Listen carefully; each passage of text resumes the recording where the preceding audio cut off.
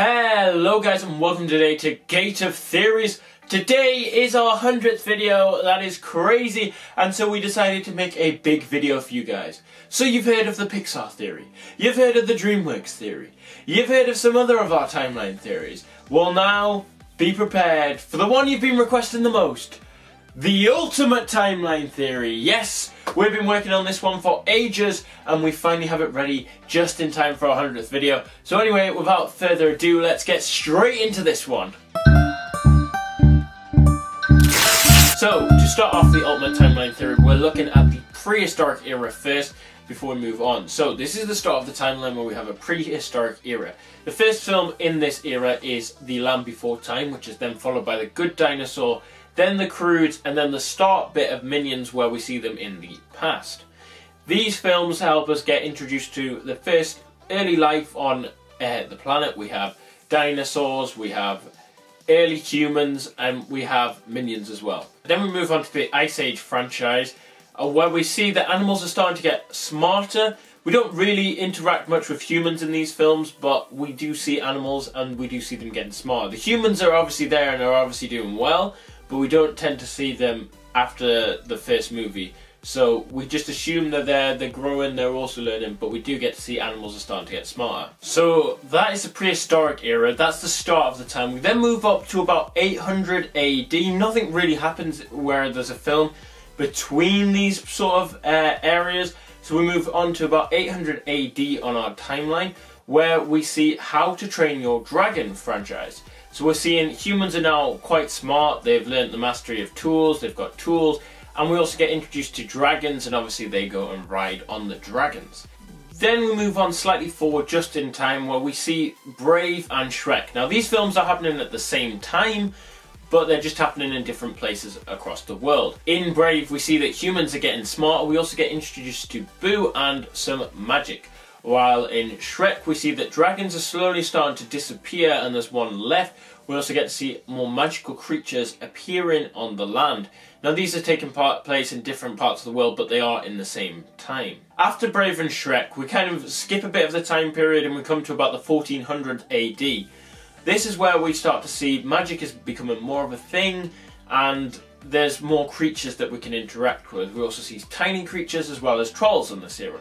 So the first film in this bit is Tangled and Frozen, which you'll know from the Tangled and Frozen theory.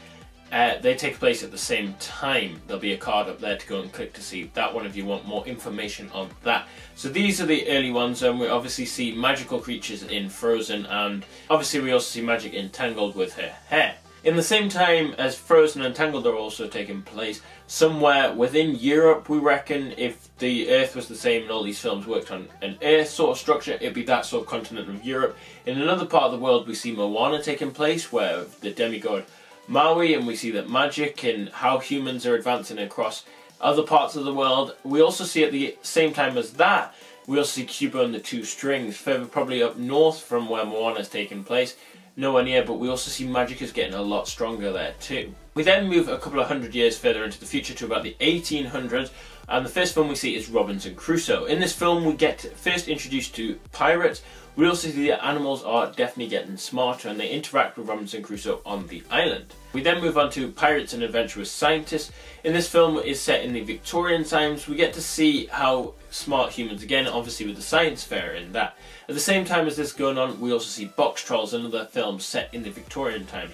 This is the first time we get introduced to trolls as a creature in this sort of universe. You could argue we've seen some maybe in Shrek, but they're more mainstream now and they're obviously hidden in Box Trolls. Just a few years after those two films, we get introduced to another film, A Troll in Central Park. This is where we see humans are gradually getting more smart, we see their development. We also see how trolls are developing at the same time. We then move on closer to more 2000 AD. These films are Trolls, where we get introduced to the concept of miniature creatures as well as how trolls are developing. We then move on to Horton Hears a Who, where we get to see the miniature creatures. This sort of time period, we're definitely seeing a lot of miniature creatures in the timeline. We also see how animals are adapting and getting smarter. At the same time, we move on to Thumbelina, where we see that magic is still a thing as well as the miniature creatures in this sort of time. The next film here is epic. This is the first key moment really where miniature creatures interact with human beings, obviously in this one, and so the two now know of each other's existence. The final film in this little block is Smurfs. This is where humans find out about more and more about miniature creatures and about the magic they are using. We then move on to the early 2000s, so from about 2000 to 2020 AD, where we start to see magic is really a thing again, for the first time really since 800 AD, since we've seen Brave and Shrek. So the first film in this little bit is Rise of the Guardians. Obviously in Rise of the Guardians we get to see the Guardians come back, and they're obviously quite magical. We also see how the magic affects the kids' lives in this film. The next film is Anastasia. This is where we get introduced to Bartok. We then move on to Bartok the Magnificent. This is where we see magic is getting stronger and stronger in this film. This film is followed by The Secret of Nymph, where we see magic is stronger and stronger and stronger. And throughout this bit we all see that magic is starting to get stronger and stronger and stronger. We then move on to House of Magic. This is where we start to see that the magic is also spreading into the human world, where humans can start using a bit of magic and getting involved with it. The next film after that is quite key, which is Coraline. In Coraline we get introduced to a magical world that turns out to be the magical world that we see in a lot of other films.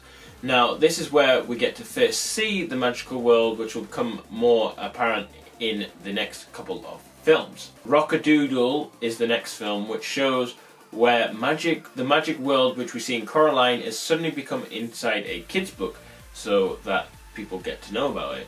By the time the next film comes along, humans have now worked out how they can get from one world to another, just as the magical creatures can, and this film is of course Hotel Transylvania 1 and 2. The next film we see in the timeline is The Corpse Bride, where we see magic is quite strong, and we get to interact more in the magical world with this film. The final film in this little section is Paranorman. This is where we see the magical world and the human world become more entwined with each other as more magical creatures are coming into the human world in this bit. We then move on to the next lot of films, which take place between 2020 to 2100. This is an era where we start to see humans and animals getting way smart. These animals and humans, the progress they make in these couple of years is huge, and is very key to what is going to happen to the planet as we move on, and who's going to be the more dominant species. Will it stay humans? Will it be animals? The first film we get to see in this bit is Surf's Up. We get to see animals in this film getting smarter. We also get to see this in films like Over the Hedge and Ratatouille.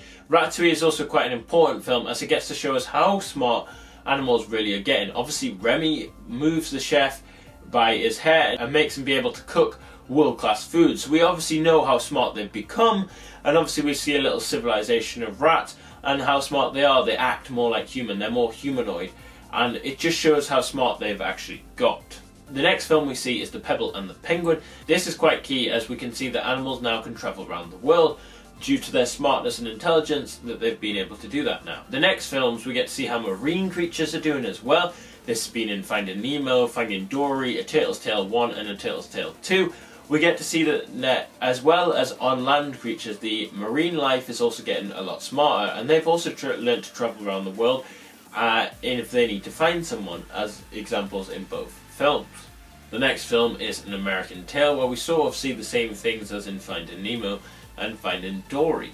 The next film after that is Rio 1 and 2, where again we see animals getting progressively smarter. After Rio 1 and 2 comes Open Season. This we get to see how animals are getting more smart as well as humans. The film after that is The Secret Life of Pets, which again shows the progression in animals' smartness and IQ levels. This is followed by Flushed Away, which obviously reveals how smart rat life are getting in that film, as we see they've got a city down there, pretty much like London, but in rat terms. Yeah. We then move on to Madagascar and Penguins of Madagascar, and we obviously know how smart these guys have become. I mean, the penguins are incredibly smart. They can work ships, they can build planes, they know how to work technology, and it shows how smart these animals have become, that they're pretty much now on par with humans in terms of intelligence. We then see Ants and Bugs Life, which were suspiciously too close to be the same, which was why I think this alternate timeline theory could be a thing. But anyway, we see them in this part. We see that the bugs are also getting smarter, and we see they've built little civilizations as well. The next film we then see how animals have now got smart enough that they can outsmart humans to get away if they need. This is of course Chicken Run, where they build a plane to leave the farm because they don't want to be made into pies for the humans. Boss Baby is the next film on our timeline. This shows us how humans are getting smarter, and also how the kids of the world are getting smarter, and how we start off quite smart as babies, but then become unsmart again as we grow up, but then become smart the older we get.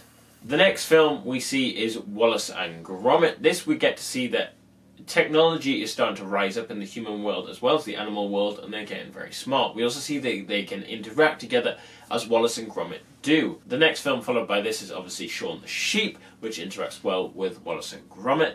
In this film we see how animals interact in the human world and how they are smart enough to do so without getting the humans getting suspicious or anything like that. The next film after that is Turbo. We obviously see them interacting more and more, humans and animals together, as their intelligence goes up. Obviously we know in Turbo, Turbo gets to race. In the race with humans he obviously wins, so it shows that they now see each other more as an equal par. Humans obviously still see themselves more in charge as they still run the world, but animals are now on par that can be trusted with their intelligence and obviously their speed and skill as they are now in human races. We then see the adventures of Bolt and how the animals can interact with humans, and how sometimes humans can trick animals into thinking they are more with Bolt, but obviously in the end Bolt realizes, and it just shows to the intelligence of the dog and what the intelligence of animals have got during this film. We then move on to the Bee Movie, which is quite pivotal in this bit because this is the first time we get to see humans can talk to the animals, the bees. Now this is quite a pivotal moment because it shows to see that the difference between the two has suddenly been broken and they are sort of now on par. The next film is All Dogs Go to Heaven 1 and 2. This film we see the last bits of magic really in the timeline, and dogs are coming back from the dead, but they can talk to humans now, which shows again the intelligence of animals have gone up. Even with them being dead, shows they still had an intelligence, they just hadn't released yet. But now they've come back to life, they can, and they can talk to humans. We then see a Hop, where we get to see animals and humans interacting with each other again and talking to each other and sort of seeing each other as an on par sort of term. Still humans think they're bigger and better and smarter, but it's now becoming more apparent that the two are in sync with each other in terms of intelligence levels. We then see Creature Comforts. We get to see that humans and animals are now interacting more and more with each other, and it's becoming more of a normal thing. They're even interviewing animals in this film. We then move on to Up. In Up we get introduced to the first bit of real smart technology. Now obviously some of the animals haven't all progressed to be able to talk to humans through their own vocal cord, but the smart technology that is in Up shows a way that they can. And this is shown so that humans and animals can now interact even if the vocal cords haven't quite developed in some of the animals as they've evolved. The final film in this bit is the Peanuts movie. We now get to see that animals can interact fully with humans and they're all living together. We then move on to an era where aliens and smart technology become the main focus of humans and not the fact that animals are getting smarter. Obviously that is still occurring, but it's now all focused on aliens and what's going to happen between the humans and the aliens. The first film in this bit is Alien Adventure. Aliens do come down to Earth, but the humans just don't interact with them, and neither do the aliens interact with humans, but this is the first sign that something's going to happen. The next film is Home. This is the first time humans and aliens interact with each other. We also get to see how smart technology has become. The film after that is Megamind. We get to see humans interact with the aliens more. Obviously Megamind coming and being a superhero, and we get to see how strong aliens actually are compared to us humans, and we also see the difference in intelligence between the two species.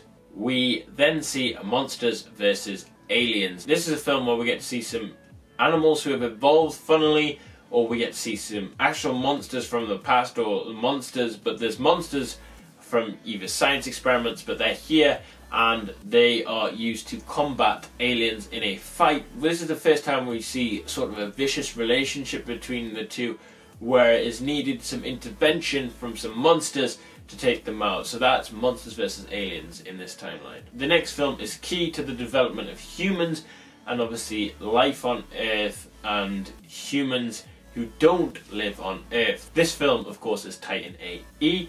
In this film, we get to see humans develop spacecrafts and leave the Earth. So, some of the humans have left Earth in this film. Now, the humans who leave Earth in the spacecrafts get lost, and they end up living there for generations in space trying to work out where they are. While they're in space, they also interact with aliens in the year 3028, as it says in the film. After the invasion of aliens has occurred on Earth, and while some of the humans are still up in space, we get to see a time of more smart technology occurring here on Earth. The first film that we see this bit is the end of the Minions film and the Despicable Me franchise. In here we get to see how far technology has come in terms of weapon development. Obviously we see the thing that can shrink the moon into the size of a ball in Despicable Me, and we see a lot of smart technology that can be used as weapons, but it's also very smart in how it's made. We then move on to The Incredibles, and we get to see that some humans now have superpowers. Now, humans have superpowers due to science, not because they naturally occurred. Some of them might have naturally occurred due to evolution, but mainly it's because the scientists in the film have injected some humans with these special powers. This is really noticeable in The Incredibles when we see Elastigirl being able to fly a plane that would require more than just the average human who develops superpowers to know how to do. This shows that they've been given superpowers and not, develop them. We also see the first big AI moment in The Incredibles, of course, Syndrome's AI machine, and how it now can think for itself. The next film is Wreck-It Ralph. In this film, we see a basis of technology, but we see that inside the technology, some components can now think for themselves, of course, in Ralph and the other characters from the games, and that they can interact between games through the switches, which is quite worrying because that develops for an AI system. We then see Cloudy with a Chance of Meatballs.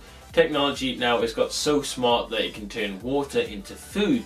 We also see that the machine can now produce life from making water into food animals, which is quite cool. The next film is Toy Story. We now see that the AI system has managed to work its way into toys and can make toys come to life, especially those battery powered. The next film is Big Hero 6. In this we see loads of smart technology. We see these small tiny robots first developed that can build cities in a day and can also destroy them in a day. We also see what sort of technology humans have been building with the suits they make and also the technology projects they're working on in Big Hero 6. The next film we then see is The Lorax. We see how far technology advances in this film, and now they are creating robots. The final film in this little section is WALL-E. In this section we see that humans have made a complete utter mess of the place with technology. We also see the end of really animals getting smarter due to the technology era. Just because of how much technology and stuff, our humans have become the dominant species, but obviously something happens and they absolutely wipe out the planet. They've caused too much problems. So they go into space as well. They may even meet up with some of the people in Titan AE who are lost, but they go into space for a bit and then come back at the end of WALL-E, where we get to see it all being cleaned up and that humans and now animals can be sustained on the planet once again. So now humans are back on the planet. Another 50 years occurs, and then we get Mr. Peabody and Sherman. Now this is a film which pretty much changes everything. It is very key, and this is why this film is key. So in Mr. Peabody and Sherman, we obviously see now humans have returned. Everything is more back to normal, but technology has got real far. We also get to see animals being smarter again and coming back to live with humans. And that is Mr. Peabody and how smart he's got. He may be an exception, but because we don't see many other animals become that, but Mr. Peabody is there. And in this film, they've now created technologies that they can make time machines. But while Mr. Peabody and Sherman are traveling in their time machine, something happens, so they wipe out the entire of humanity completely at this point. Completely wipe them out, leaving just animals.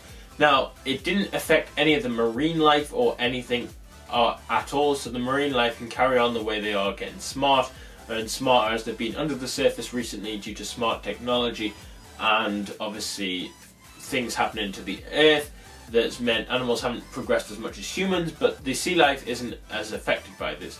But the animal life left on the land is really affected by this because suddenly everything goes human and we are left with just animals. But the animals have also been affected by the cause of pollution and all the things that we see in WALL-E, the inhabitable climates and stuff like that. That means they're not as well left as they could be now that humans have gone due to the accident happened with the time machine in Mr. Peabody and Sherman. This leads us into a time period called the regrowth of animals, where we get to see animals becoming smarter again and becoming the rulers of the planet. The first film we see in this bit is Kung Fu Panda. We see animals getting smart and living on the land again as properly and walking, talking to each other, all interacting. We see that this is still in the early development of them coming back, and they haven't quite worked out to build the smart technology since that massive event in Mr. Peabody and Sherman, but we do get to see them living again, interacting with one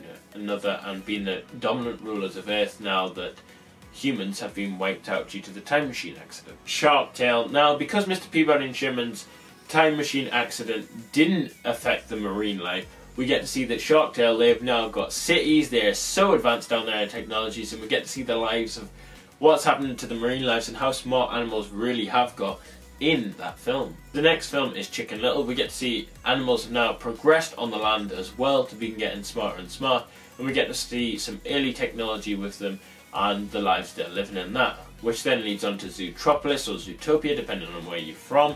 This film, we get to see that animals have now got so smart that they are now living the lives humans left with the smart technologies in place. The final film in this little section is Sing. This is just a carry-on from Zootropolis, and we see how far they've advanced. After Sing, we move a good couple of thousand years into the future to where we've seen that prey and predator of animals have all mixed and evolved into monsters. Now, the first time we see this is Monsters University and Monsters Inc. franchise. In Monsters Inc. we get to see what has become of the world and how it is now run by monsters, but they rely on human power, so they've created technologies that can go back previous in time to before the events of even Mr. Peabody and Sherman to find this human power by obviously the scream, and then it goes into the laugh power as how they generate the world. This is the film where we get to meet the young Boo, who obviously learns how to use the doors and goes back, and we get to see her in Brave again as she manages to time travel using the door system and has worked out how to get from her time to the monster's time to also back in time due to the doors, and can appear anywhere in the timeline using her doors. She may become more of an important the more films we get in the timeline, as she may be able to possibly save Mr. Peabody and Sherman's event from happening, but at the minute she can just go between the time zones using the doors and the technology that is created by the monsters. The next film is Robots. Monsters have got so good with their technology that they go back in time to different eras of human life. Now, they see in the humans their technology and use some of their technology, but they also want to make humans again, but they can't quite bring them through because that's obviously a hazard like the 2319 we see in Monsters Inc. So instead they decide to build their own versions of humans in robots, but the robots get too smart for them and become the dominant race and rule out and get rid of all the monsters, which is where we see Robots happen, is after they've destroyed all the monsters and beings, and now it's just a robot world and we are all left with just robots. We then go on to Cars 1, 2 and 3, and the robots decide to create talking cars and reproducing cars that can produce themselves. Now, the problem with this was that the cars got too smart for the robots and take out the robots, leaving just the cars behind, is what we see in the end.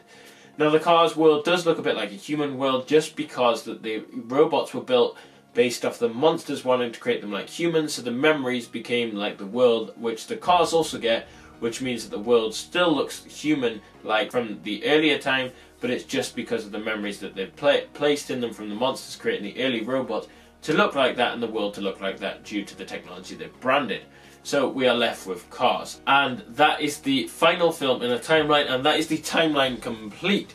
As well as all this timeline going on, we also see Inside Out occurring, and all of this through with the emotions of people.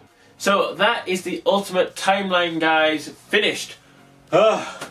So if you did enjoy this video, make sure you smash that like button and share it on social media so your friends can see, because it's such a timeline that we want you to add to it and make your own. Tell us in the field section down below what you thought of the theory, what were the flaws, what was good about it. Can we add anything to the Ultimate Timeline theory?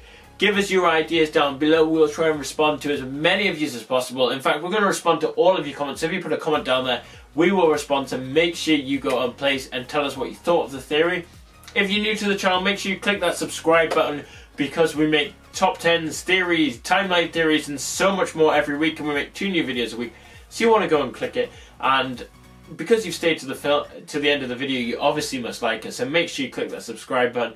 And if you are subscribed, make sure you have that bell button clicked so you get notified when we make new videos, because you're not going to want to miss them in future, especially when we add more to the Ultimate Timeline theory, and our other timeline theories is going to be one you're going to want to watch, so make sure you have that clicked. And as always, we've been here on Gate of Theories. Thanks for watching this video. It has been an epic video. It's been a long video, but thanks for staying till the end, and thank you for watching. Thanks, this has been our 100th video. Hope you've enjoyed it, and we'll see you on Tuesday with another video. Thanks for watching, guys.